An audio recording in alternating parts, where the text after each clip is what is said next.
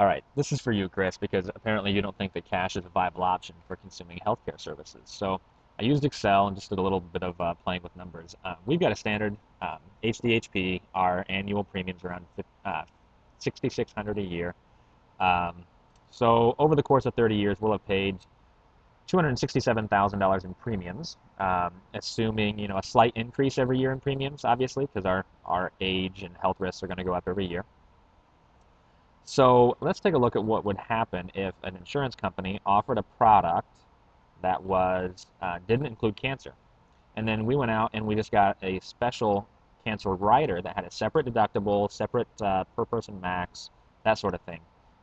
Considering I have a pretty low risk for cancer, we'd be looking at reducing our premiums for our regular HDHP quite a bit by taking that off. And we'd get a higher deductible, separate deductible, add in a premium for a cancer rider, and that cancer rider, of course, is going to go up over time, and we'd probably actually save money by splitting the two out. Of course, we'd have a higher exposure to our deductibles because we'd have split deductibles, probably a higher deductible on the cancer rider. But going further with that, getting more creative, what if we took the difference and started investing the difference in the premiums year after year? And as our invested difference starts to grow, what we're going to do is we're going to start reducing, or excuse me, we're going to graduate the deductible on the cancer rider. So by like year 10, I'm going to go ahead and bump that deductible up to like $30,000 because I've got 22 grand in cash saved. And so my premiums are going to go down over time.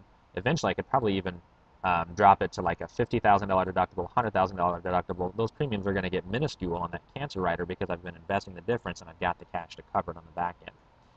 Now that's a microeconomic argument. On the macro scale, though, the problem that's happening is that when people have insurance that covers everything unequivocally without them having to put any kind of consumer knowledge or consumer decision making into the medical or healthcare consuming process, then demand for healthcare products is unnaturally shifted up.